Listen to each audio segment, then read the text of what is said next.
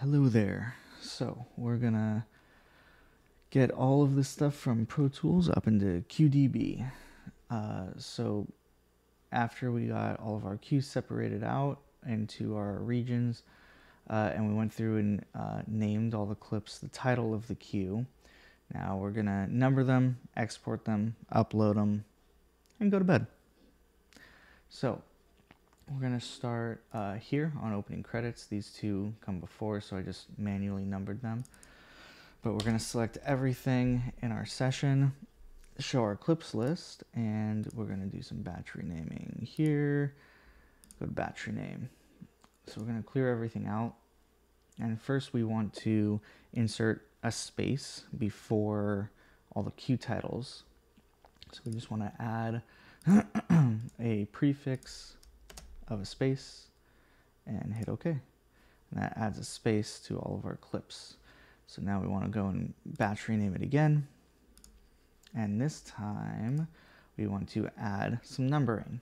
So we want to add a prefix again. So that's going to add it to the very beginning.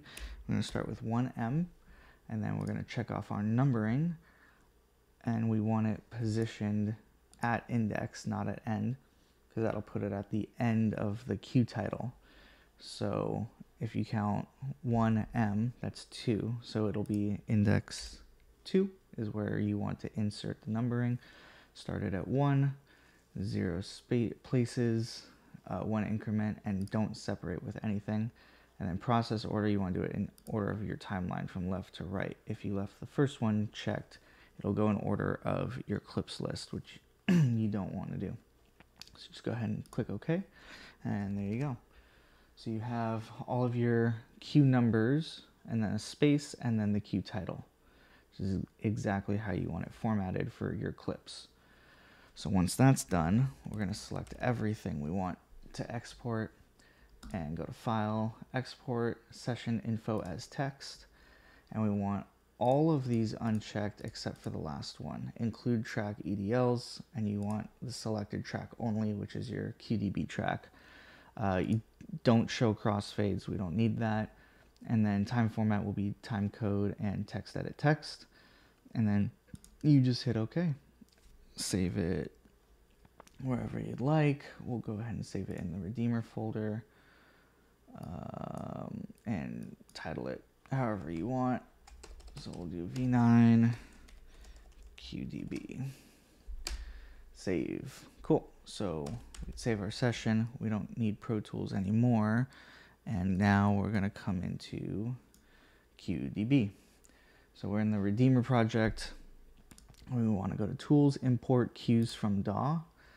And we want to make sure Pro Tools session text file is selected.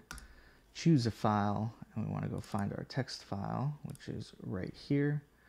Click Open, and you can see here you have your timecode stamp, your cue numbers, and then your cue titles, and then the second timecode is your out point. We can uncheck only titles starting with cue number, just to make sure everything gets in properly, and then you hit Generate. Now we can double check everything before we import it all. We'll just change this main title. But everything looks good. We've got our cue numbers in order. We've got our cue titles formatted properly. We've got all of our ins and out points. And then we can hit save. Once you hit save, you hit OK, let it upload, and there you go. All of your cue stuff ready to go.